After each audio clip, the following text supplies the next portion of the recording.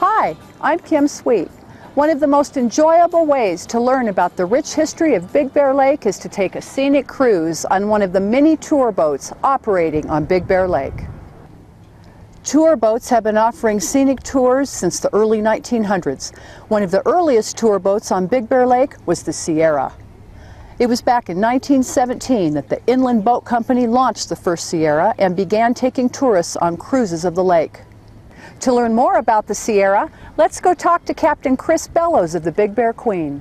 We're at the Big Bear Marina next to Big Bear Lake Village with Captain Chris Bellows of the Big Bear Queen. Hey, Chris. Welcome aboard. Thanks for having us. So, Chris, we've been telling our audience that tour boats have been cruising Big Bear Lake since the early 1900s, and that the early Sierra was launched here in 1917. The original tour boat on Big Bear Lake. Okay. That ran up till the 1950s. Oh my goodness. And so what happened to it then? Well, the lake was virtually dry due to irrigating the orange groves. It was put in storage from the 50s up till 65. The original Sierra was renamed the Queen by the Baird family, operators of the marina at the time, and remained the Queen until 1973, when it was replaced by the current hull we have today. Very good. Well, Chris, we're going to head over to the Blanc home and see what's going on over there, so thank you so much for having us today. Thanks for being on board. Here we are on Sawmill Cove at Mel Blanc's house with his son Noel. Hi, Noel. Yeah, what's up, Doc, as my daddy used to say. Now, we just got done talking with Captain Chris Bellows over at the Big Bear Queen, and he's going to be coming by pretty soon. Oh, really? With his boat. Now, we'll keep an eye out. Yes, so we hear that you have a tradition, a family tradition, about talking to the Queen as the Queen floats by. Can you tell us? My dad started talking to the Sierra. That was the original tour boat here. The boat used to come by every single day, a few times a day like it does now, 3 or 4 times a day. And my dad used to get one of those cheerleading horns. Of course. Now I have an electric one, so it goes a lot further. But he used to get the cheerleading horn, run down the stairs here, and go out and say, "Yeah, what's up, Doc?" and hype in and suffering succotash, what a noisy goop you have on. And I try to do the same thing now. That started in about 1948. Oh my goodness. So basically your Blanc tradition has now turned into a Big Bear tradition. It's a Big Bear tradition, and not only do we have to do it for Chris, but also the pirate ship comes by and Miss Liberty comes by.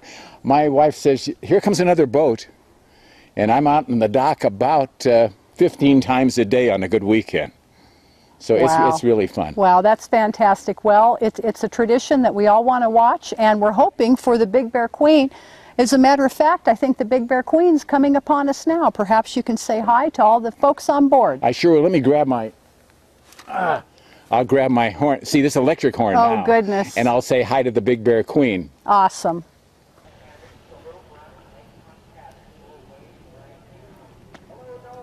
What's up, Doc? Hi, Chris. Well, suffering succotash, Chris. They got the best guide on Big Bear Lake, that's for sure. And you got to tell them about your dad and your grandpa and the boat here, Bugs Bunny, and how we all were part of that early lake around 1948 through 1950. As Porky Pig would say, have a giggy, have a giggy, have a giggy, great ride on the Big Bear Cookie, and the Big Bear Cookie on that great big boat. Hey, Bugs Bunny! What's up, Doc? We're shooting a little television right here, folks, so that's why we're down on the grass. How you doing, Don? Oh, great. Nice change in the weather. You've been around for a while. How long? I've been a pirate out here for at least 130 years. Yeah, you keep saying that, Don, but I look at you, and from here you don't look older than about 98. Thank you. Although the pirate uniform looks a little older than that. I think it's time that you stand it up in the closet, it stands by itself, I guess. I don't hang it in. Hey, have a good one, everybody. Porky Pig would say, have a giggy, great ride on the pie, on that great big boat. You're welcome, Don.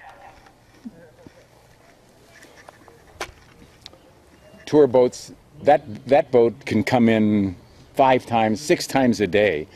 And my mom always used to say to my dad, the boats are coming, the boats are coming. Now my wife always says, the boat's here, because all the windows in the cabin face out. And the cabin's very narrow, so wherever you are, you see the water. So Noel, we've been talking about tour boats on the lake. Tell us about other types of boats. I know that there's some history of some unusual boats on the lake. Can you fill us in on that? Yeah, very unusual. There were the step-in-agains. That's step-in again, 1, 2, 3, and 4. They were about 23, 27 feet long. And they were Chris Crafts and Garwoods. And step-in-again 1 was the fastest boat on the lake. It had an Allison aircraft engine in it that was 460 horsepower, and it was a V16. It was an amazing motor.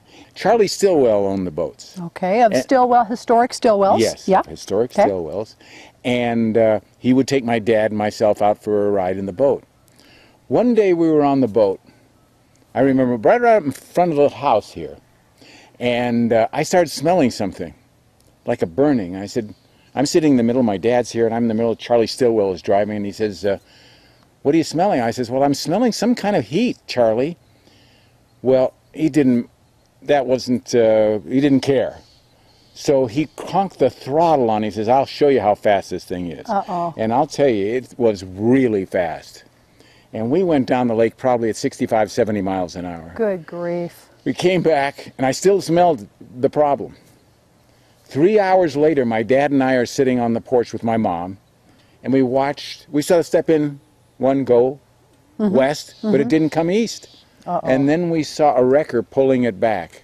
Oh. He had thrown a rod through the motor, through the side of the boat. Luckily, the boat didn't sink. And that was the end of Step-In-Again 1 for many, many, many years until our friend Cap Peckham restored it. And you know, Kim, after that motor blew up in Step-In 1, Charley Stillwell sold his resort. He left Big Bear, and he took the Step-In 1 with him. The bolt hull was painted black, and a different motor was installed, not a great big airplane engine. And the Step-In 1 was put back to work, offering rides at Magnolia Pier in Long Beach up until the early 50s when it sank. But the boat was pulled from the ocean and hauled back to Big Bear. It was placed in storage for the next 20 years. But eventually it was auctioned off in the mid-70s and taken back down the hill. Now, this was when the difficult task of restoring the now seriously deteriorated Step-In 1 began. Well, 30 years later, the fully restored Step-In 1 was brought back to Big Bear Lake when it was purchased by a local Big Bear Lake historian, Cap Peckham, and his wife Barbara in 2012. Here Cap and I get ready 65 years after that last fateful ride in 1948 to take this beautifully restored classic out for a welcome home run right down Big Bear Lake, and not at full speed. So there was 1 through 4 of step-ins. 1 through 4. Gosh. Thank you, Noel, for having us today, and thank you for indulging us with your talking with all of the boats. You're welcome, Kim. Everybody be sure and come and take a tour on beautiful Big Bear Lake. That's for sure. And that's all, folks.